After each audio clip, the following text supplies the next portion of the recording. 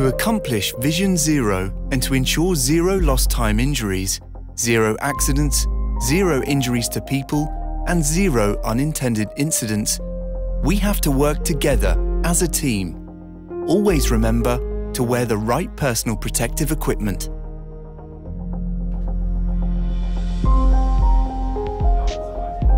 Before every crane and lifting operation, it is important to evaluate the job to be completed.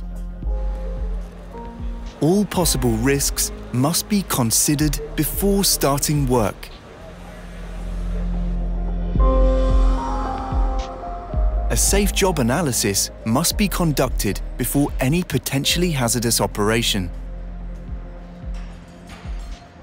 Those involved in the lifting operation must have the correct documented training. This is shown by the labels on workers' helmets. Only these workers are authorized to secure the load, ensure its balance to prevent unwanted incidents, and to check that lifting equipment is able to carry the load safely and has the correct certification color code. They are also responsible for making the area safe by using yellow and black barrier tape. These barriers should be respected and ground crew must be aware of suspended loads at all times. The crane operator is always in charge of the lifting operation. It is their job to ensure clear communication with the ground crew.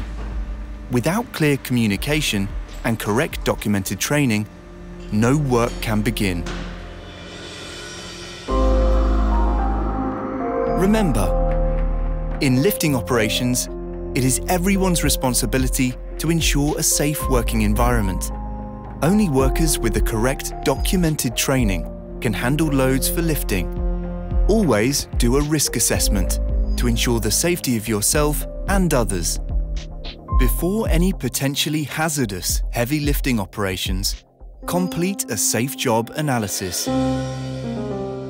VARD, built on trust.